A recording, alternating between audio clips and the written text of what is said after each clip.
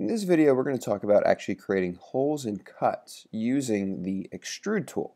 So to get started, I just went ahead and I created a box by first making a sketch of a square and then extruding that into a cube. Now I'm actually going to go ahead and create a sketch on the top face of my box. So if I click on it, so it's yellow, then I can right click and hit New Sketch. Now I'm going to change my view, so I'm working in the top view here, and I'm going to rename this sketch to hole because that's what we're going to make. And I just want to put a hole in the center of my box.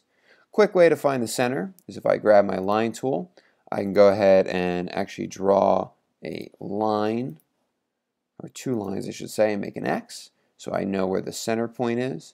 Then grab my center circle tool and create a hole that's going to be 3/4 of an inch. Now I need to go ahead and trim away the extra lines that I used to find the hole. That way all that's left is the actual hole itself here. And I'm going to leave my sketch mode by pressing the green checkbox. Put myself back in a three-dimensional view and grab the extrude tool.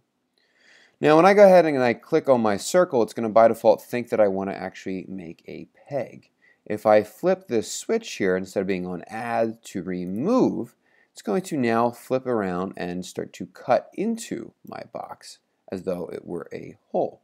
Now I can actually grab this slider or type in a specific number to specify the depth of my hole, or drag it all the way through to actually create a hole that cuts through the entire center of my box using the extrude tool. For organizational purposes, I'm just going to rename that extrusion to hole EXT to keep it nice and organized. And now I'm going to show you actually how to make a cut with a very similar function here. So I'm going to click on the side of my box, create a new sketch. I'm going to call this cut. And I'm going to change to the right side view so I can kind of see what I'm doing.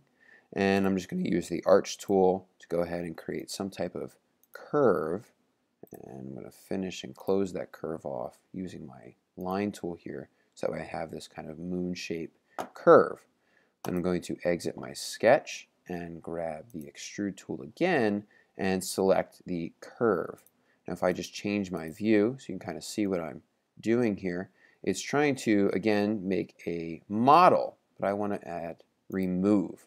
So now it's going to cut that curve into my box. And again, I can either specify a depth if I don't want to go all the way, or I can go ahead and push that all the way through and create a curve cut into the side of my box.